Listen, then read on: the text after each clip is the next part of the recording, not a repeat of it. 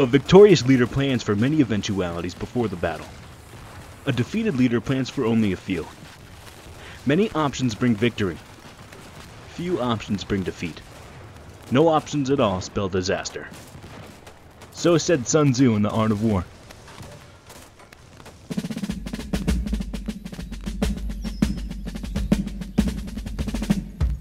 At ease, gentlemen. Perhaps you joined as an enlisted officer, or were thrust into a quick promotion.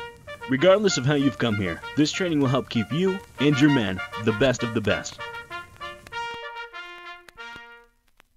First and foremost, every infantryman is responsible for their own lives, as well as the lives of their peers.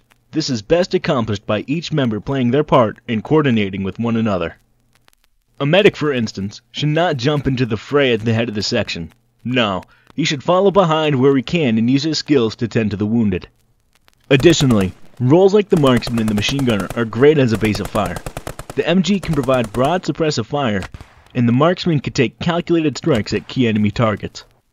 Even the man with the bazooka should stay close to the section in order to provide adequate support in case of enemy armor. Only together, as a coordinated section under the lead of a section leader, will victory be attained swiftly and friendly losses be minimized. No goal is unreachable by the section lead if he maintains a solid and thought-out section organization. Careful attention should be paid to ensure the section has a medic, a radio man, and at least one MG. The rest of the kits and how they are distributed depends on the section's goals and the circumstances of the objective. When possible, the section lead should plan out which infantryman will act as a base of fire element, and which one will assault. From then on, this organization will allow the section lead to call out the element he needs to perform an action without having to list their names.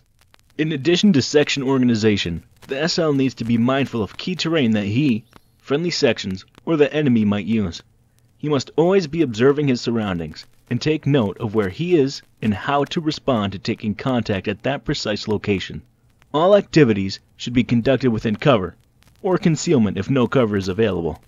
If the SL keeps these in mind, he will be able to spot obstacles in his way and the avenues of approach the enemy will take. More importantly, an SL has the ability to place a regroup call. These regroup calls allow fresh troops to be deployed at that location. When near a radio man, he can place a regroup call by holding T and selecting it in the radio menu.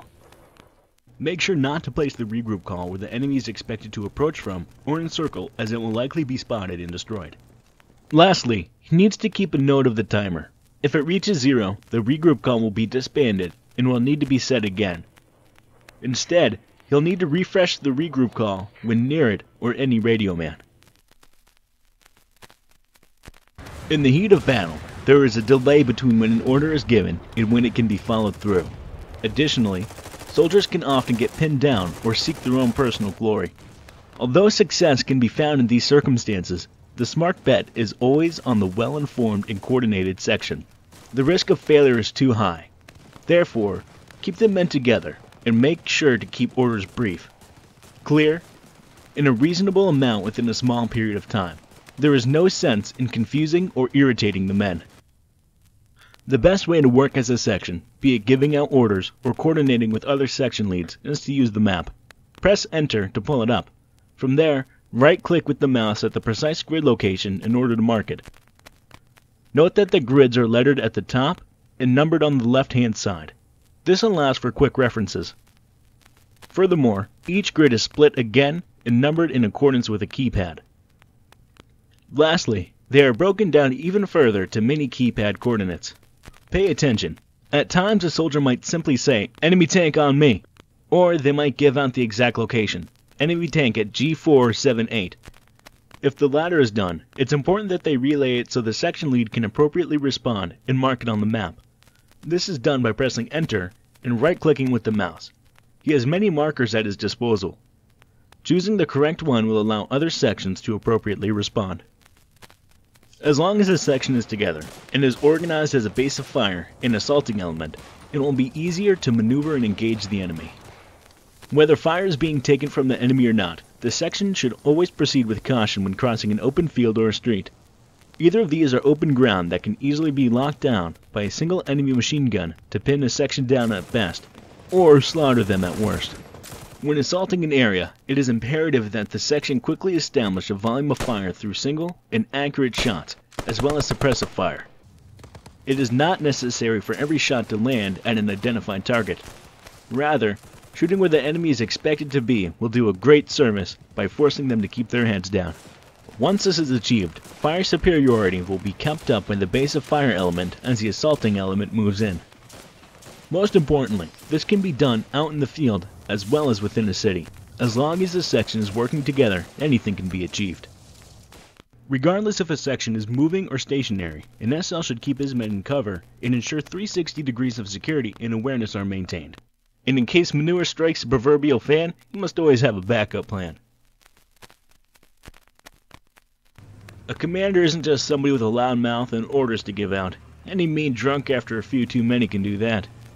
No, a commander must act as a guide and a conduit for the whole platoon. His demeanor, actions, and suggestions are a model for his section leaders to follow. But in the end, it is up to the section leaders to determine how best to handle their men. Thus, it is the commander's job to work together with the section leads, rather than shoehorn the sections into the precise actions he desires. Additionally, he can coordinate with the SLs to mark the map, suggest sections to pull off, support, or deploy at a particular location. Typically, the best action is to get situation reports on what each section is doing and what intel they have about the enemy. Even without delivering orders, asking this will allow other section leaders to be more informed and make better decisions. The commander has the ability to rain hellfire from the sky. By pressing enter, he may pull up his map and zoom into the location he wishes to strike. Then, you can right-click and go to the Support tab. As long as a commander is by a radio, he will be able to call in support. The directional arrow determines where the strikes will land. After a call is made, within a minute the strike will occur. Use these carefully and intentionally. Both the artillery and the planes will take some time to reset, rearm, and refuel. For this reason, a single call will take time before it can be called again. It is the commander's job to coordinate with other sections to make sure at least two cardinal directions are being covered in a defense or attacked in an assault. Another section, perhaps an armored one, should be used to sweep around the perimeter to distract the enemy, take out their regroup calls, or destroy their FOBs. Too many sections working together towards either task will result in the enemy's freedom of movement and their inevitable control over the objective. The best defense surely is the best offense. When possible, conduct a defense in depth. This layered approach to defending an objective allows sections to maneuver and fall back with ease. The genius of this defense is the ability to keep the enemy distracted and off the objective. A defense in depth, as well as an effective offense, can only be accomplished by utilizing multiple deployment locations. The commander must ensure that there is always more than one location for the platoon to deploy at, or else the single location the platoon will be forced to deploy at can easily be found, surrounded, and destroyed. Last, and certainly not least, the commander should use all the tools at his disposal. Strafing runs are great against the enemy infantry when called on avenues of approach. In contrast, bombing runs and artillery strikes are great for fixed urban or FOB locations. Although outshooting the enemy is useful, it alone will not best a clever and well-organized opponent.